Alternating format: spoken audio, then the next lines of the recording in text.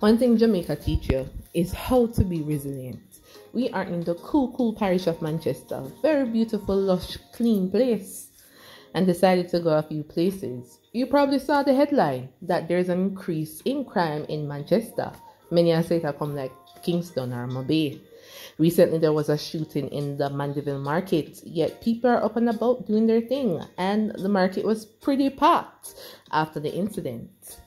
Now we're going to show you a few places. I got caught up in the beauty of the parish walking for hours, so I wasn't able to do a lot of full footage. But there are a few places that you'll see, some areas secluded, and it was such a nice walk. You know, people, get up and walk. Don't drive everywhere. Do it by foot, because trust me, it was great exercise in the hilly parish of Manchester. If you're visiting Manchester, do stop by the original juicy beef. I mean, it's so good. The variety that they have there. I got fried dumpling for breakfast and peanut porridge and cocoa bread and patty, and this is what it costs. It was nice to get the food in the early morning, and you can eat at the area, but I found somewhere random outside to eat. Now let's get into some facts about Manchester. Manchester was established in 1814, merging parts of St. Elizabeth, Clarendon, and Vere. Now it's named after William Montagu, 5th Duke of Manchester, who served as Jamaica's governor for 19 years. Coffee, citrus, and Irish potato farming became key after slavery ended.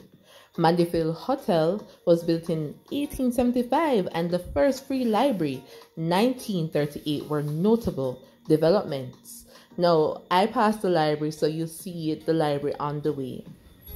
Now, the capital, Mandeville, was named after the governor of the island at the time. Remember, Duke of Manchester, William Montagu, after his son and heir. Manchester seems to be dominantly a Seventh-day Adventist parish. A lot of businesses are closed on Saturday, which many find weird, especially if you migrate from other parishes where you're used to having businesses running on Saturdays. Now, also, places are not normally open early. I guess that's across the Jamaica though. 9 o'clock when I was walking through, a lot of places were closed. A few food places were open, and some Chinese stores were just getting ready to open.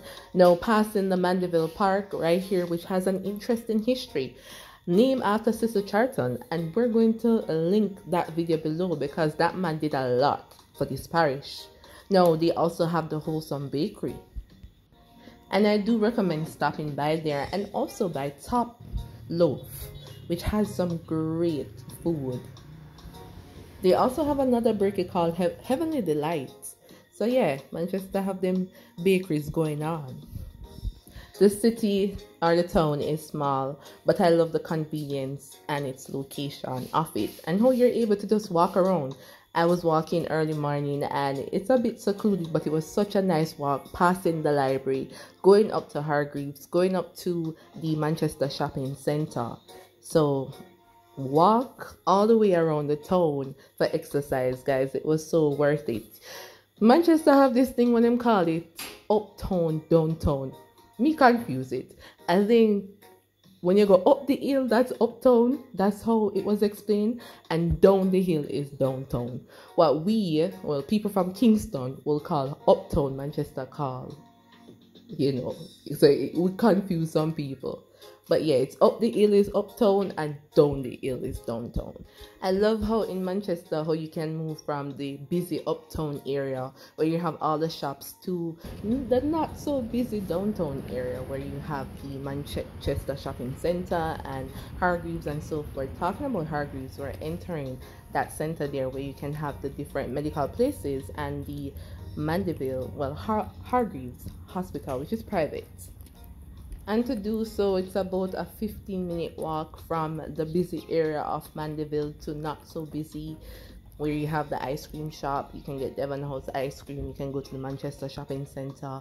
You can go to the library. The library was closed at the time. I wanted to show you the library, but it wasn't open until 9 a.m. Now back to some quick facts about Manchester. It's bordered by St. Elizabeth, Clarendon, Trelawney, and it covers 830 km.